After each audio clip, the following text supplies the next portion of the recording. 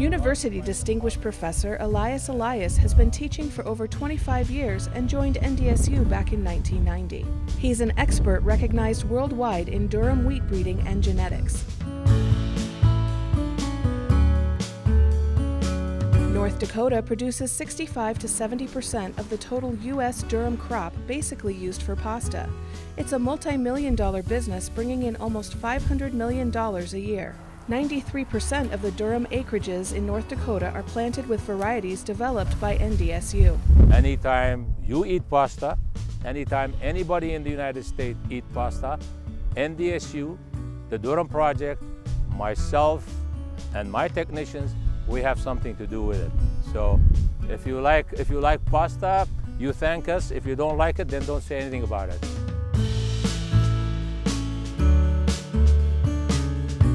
Dr. Elias's genetics program, which is part of the plant science department, develops durum wheat varieties to maximize the economic return for producers. It's a process that takes 10 to 12 years of basic and applied research culminating in excellent quality durum wheat for North Dakota durum producers, the pasta industry, and the international export market. North Dakota, on average, farmers, they get direct impact from our work, almost about $500 million a year.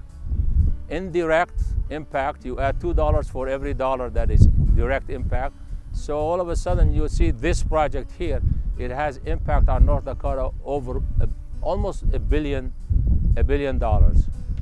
So far we have released, since I joined, we have released 15 durum varieties. You see a population that you don't think is good, there is no sense of wasting time in it. Dr. Elias earned his bachelor's degree in agriculture in Syria and his master's degree in plant pathology from Montana State. His doctorate in agronomy came here at NDSU. He strongly believes his research, like all professors, is crucial to students' learning in and out of the classroom. You can't separate research from teaching, it's a circle. You're not going to keep it for yourself. You have to teach it to somebody, and that's where the students come. You have to teach them all this in new innovations, in new technology, in new methods. And the students are the new minds. With the critical thinking that I encourage, I expect the student they're going to have new ideas, and new hypotheses. And in order to solve these ideas, prove this hypothesis, they need to carry on a research. Shriveled and discolored, so you don't want that. There are two ways you can teach. One of the ways, you can hold the student's hand and guide them to where they want to go. And the other method, you can give them all what they need and throw them in the middle of the lake and tell them to swim to shore.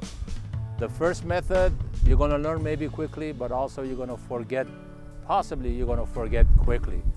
But with the second method, I think you have to be creative. You have to figure out what the waves are doing, what's the shortest cut to the shore, and so you have to use that critical thinking and get to your destination. Balancing research and teaching can be challenging, but also very rewarding. Through his research, Dr. Elias gets the opportunity to travel across North Dakota as well as New Zealand, China, and Arizona to check on nurseries. His advice to students is simple. Work with a subject that you like and work hard. Take pride in your learning and don't get hung up on a grade. Concentrate on learning. Don't be afraid of your professor. Challenge him. It's, you know, some professors, they like that. And don't ever think that there is a question that you have in mind that you say this is going to be a dumb question. There is no such a dumb question. There is no such a thing. The dumb question to me is the one that you did not ask, because then you are not going to learn anything from that.